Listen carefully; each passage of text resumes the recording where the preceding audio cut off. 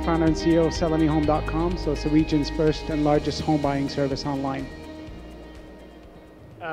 Malik Shehab, co-founder of Golden Scent, Saudi biggest online store for perfume. Yeah. Would you mind also telling us a little bit about your business? What's your business? What's your business model? So basically what we are doing, we are selling international brands on our platform, targeting the Saudi market 100%, doing double $1 million in revenue. Yeah, so. Okay. Can I also ask you, Omar, what you are doing as a business? So it's fairly simple. We're actually trying to shorten and speed up the real estate sales process. So if you're a seller, we give you an offer within about 30 minutes. If you're a buyer, we give you properties that are already pre-negotiated and pre-curated for you to actually suit your needs. Thank you.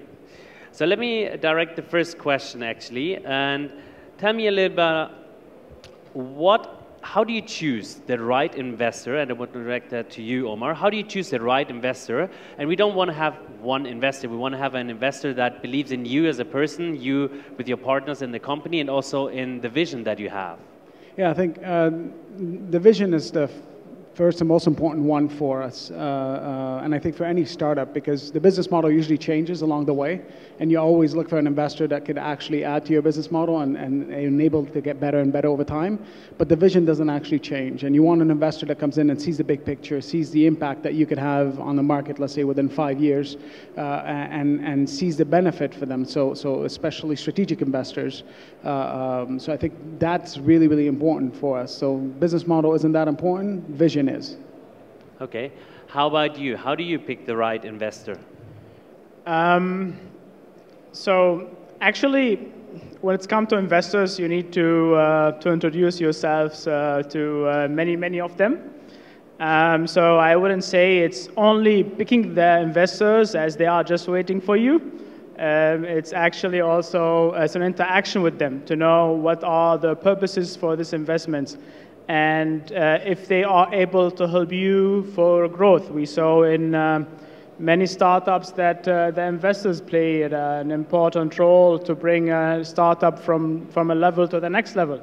So for us, in our case, what we did, we choose an investor who are strong in the media, like Shehab Group, and we choose an investor who are very strong in the Saudi market, like Saudi Aramco. In addition to that, as an e-commerce businesses, you are doing logistics. So in this case, we had the honor to have Omar on board. Yeah, so we try to find an investors who can support us in many topics and sectors. So that's the way how we did it. But the price here that it will take a long time. So if you are able to wait, if you are profitable, and you can wait a year, then do that. Otherwise, take the next ticket. Yeah. Omar, and I will ask that question to you as well later, Malik. When you expose yourself to a lot of investors, and you have to do that in order to get the funding, I'm sure that not every single meeting that you will have will go well.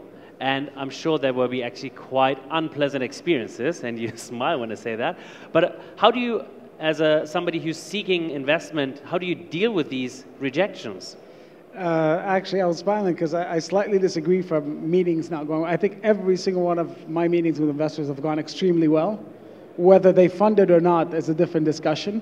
But I think it's what you take out of that learning, right? So I really believe that everyone has gone well because the ones who don't want to invest have very valid reasons and very good points and very good, that they have their own personal view and vision on how to do things. And that has actually helped us have better pitches with other investors who've really seen that. So it really is a work in progress to actually, get to a point where an investor sees that value. And every single one of the meetings that you'll have with investors, go in thinking that no matter what happens, you're coming out on top. Either they give you money or they give you knowledge, but they're giving you a lot. So there isn't really any meeting that I've had that wasn't highly valuable. So it is really a learning journey for you. The more rejections you get, the better you and your product gets. Was it the same for you, Malik? So usually as an entrepreneur, you need to learn that you try and fail, no? Otherwise, it's not the right thing for you. You are starting and doing something really new. It's not renting an apartment or building a real estate. It's a really new industry. So I would say try again. And it's not the first conversation that you will get an yes. The money is not just waiting for you there.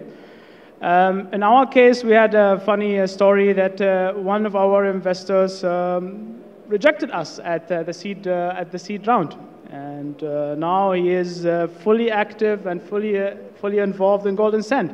So try and try and try until you get your yes. Otherwise, go to the next guy. So I think in general you need to learn that you will hear a no rather a yes.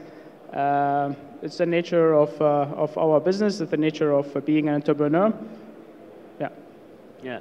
You just mentioned the seed process. How is the seed funding process? Isn't that the most difficult round actually that you're going through? Omar, how was that for you? Well, I mean, for us was fairly straightforward. Obviously, my chairman and partner has started sellanycar.com, which made that process a lot easier for us because there's a business model there that's somewhat similar in creating real-time market coordination. You know, the business process itself could be different, but the idea would be basically to shorten the sales process for a seller and a buyer, or the buy process for the buyer. And so the seed round was fairly straightforward for us, but we started looking a lot more at analyzing the market itself, right? It's a lot more high level, the addressable market. Is that a problem that we're solving, et cetera, et cetera. So there's still you're still hypothesizing in terms of how you're going to actually go to market. Whereas now that we're preparing for a Series A, it's a completely different ballgame, right? So it's about the metrics and your growth and your unit economics and how you're going to scale and how you're going to remain profitable, et cetera, et cetera. So the conversation is very, very different from seed to Series A, and I think that the journey itself is also very different. Yeah, I can see that. You want to add something, Malik? To the seed round? No, not really. So for us, it wasn't that easy because we were in Saudi, and at that time in 2014, the startup ecosystem, especially in the eastern region in Saudi, it wasn't there. And when you try to raise anything, everybody is compared it with other things like the return on investment at that time in real estate. It was so amazing that nobody will invest anything in a website.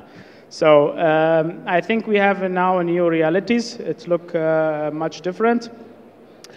What we did, we tried, we failed, we traveled back to Europe. After 90 minutes, we got our money and traveled back to Saudi. So you need to find a time where you say, okay, I will not try anymore in this part of the world. I will go somewhere else. Yeah, so how we do it, as I said, we traveled back to Germany, we pitched there, we got the money, traveled back to Saudi, expand our business, and now we are here. Fantastic. It's a lot of trial and error, isn't it? It really is. I would like to see if there are any questions from the audience at this point in time. We can take maybe one or two questions if we have any. So far there are none, so I will continue with my questions for you. Malik, I would like to ask you, how important is it to have a clear vision of deploying raised capital? Of course, you have a business plan, but again, how important is the vision? So I think you need to set priorities. I think that your investors need to see a return on investment in a short period. So you need to prioritize things. So you're not going to invest a significant amount and one thing will show you results in 2 years.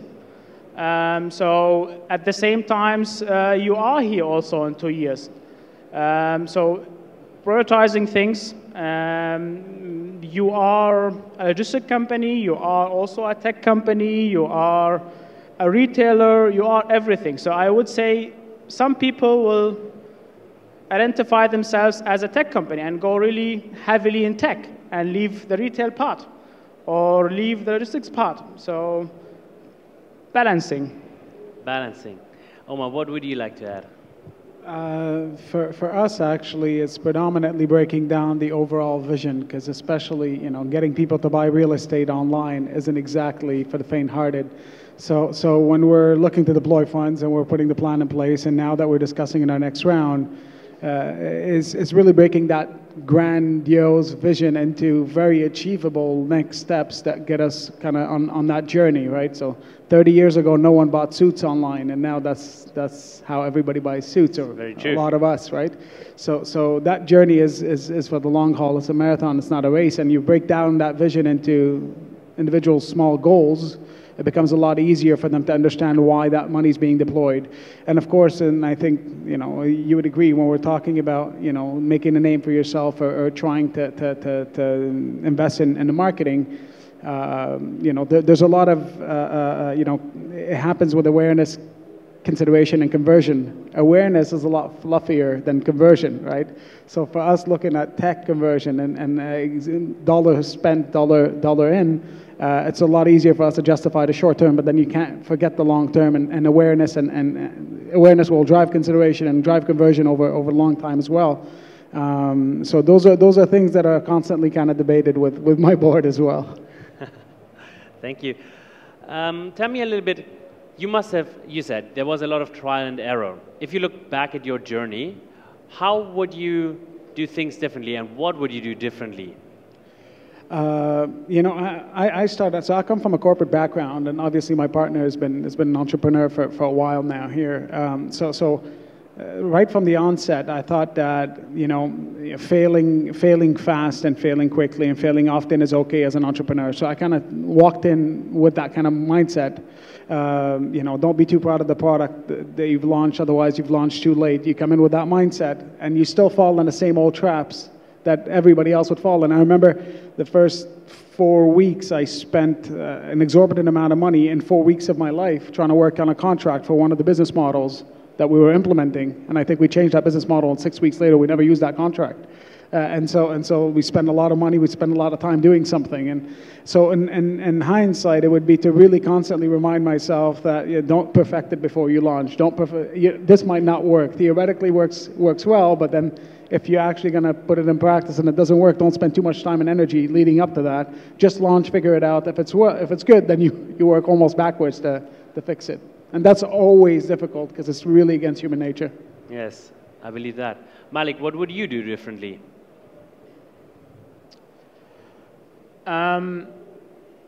Actually, nothing. I think it was okay. I think we did it correctly that we started in the Saudi market.